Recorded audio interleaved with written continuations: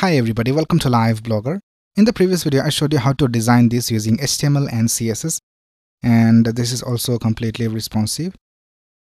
Now all this content that you see over here is hard-coded in our HTML. So if you go to the code, here in the HTML, we can see that we have added all these titles, thumbnails, and all these things over here in the HTML. So all this content is hard-coded in the HTML. Now in this video, I'll show you how to add all this content to your JavaScript file, and you can make the changes over there and all the content will be updated in the HTML. And that's basically how it is done in a real website. So in a real website, you will get all this content in an API most probably. So you need to display all this content from the JavaScript and you need to generate the HTML in the JavaScript. So in this video, I'll show you how to do that. Let's get started.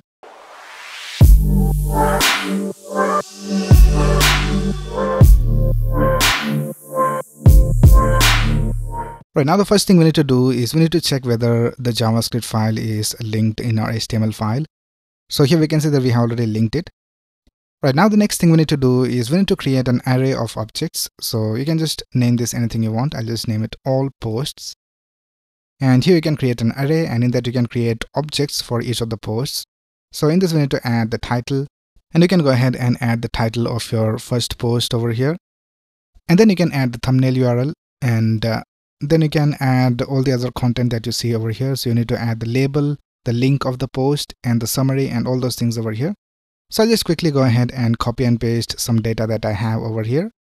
Alright, so here I have copied and pasted all this data for posts, and we have 4 posts over here. Now the next thing we need to do is we need to generate the HTML that you see over here inside the JavaScript, and we need to loop through all these posts, and we need to generate the HTML for each of the posts and then add it to our design. So the first thing we need to do is we need to reference the container division. So let's reference this division right here, which has a class of blog post container. So here let's type const blog posts container equals document.querySelector, and let's type blog posts container. And then let's go ahead and create a function to generate the HTML. So let's create a function called generate posts HTML. And I'll just call the function over here. Now in this function, we need to loop through all these posts. So we have this array called all posts. So let's go ahead and type all posts. And for looping, we will use the for each loop. So let's type for each. And then I'll call each of the post p, and let's create an arrow function over here. Now in this we need to add the HTML. So let's create a const called HTML, and let's use backticks, and let's go back to the HTML file, and let's copy the HTML inside one of these blog posts. So let's copy from here till here, and let's paste it over here. So this is going to be the HTML. And now what you need to do is you need to create a division with a class of blog post, and you need to add all this HTML inside that division. So let's go ahead and create a division. Let's type const blog post equals document.createElement, and here let's type div, and we need to add a class of blog post to that. So let's type blog post.classList.add, and let's type blog post, and we need to add this HTML inside the blog post. So let's type blog post.innerHTML equals HTML, and then we need to append this blog post to this blog post container. So here let's type blog post container dot append child blog post. And now you can go back to the HTML file and you can delete everything inside this blog post container division. So let's select from here till here, and let's delete all of this. So we just have this blog post container division.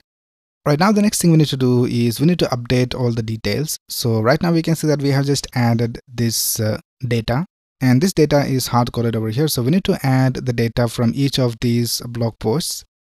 So we are referencing each of them by p. So here, instead of the value of this src, we need to add the thumbnail over here.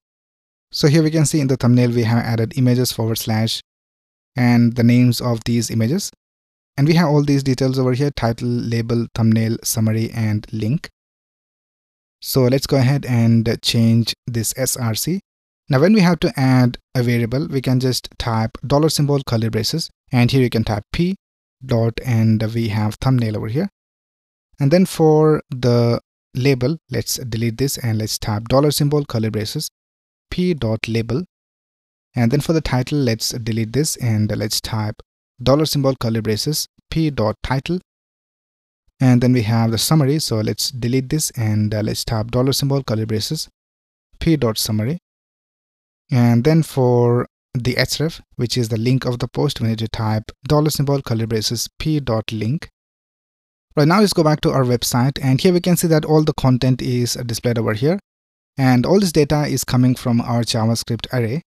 So let's go ahead and make some changes and let's see whether it is being applied. So here we have CSS grid simplified. So here we have this title. I'll just change this to updated. And now if you go back, here we can see that the title is updated.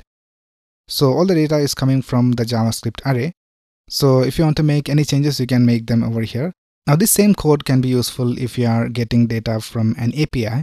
So you can store all the details of the API inside an array of objects just like this, and you can just loop through the array over here.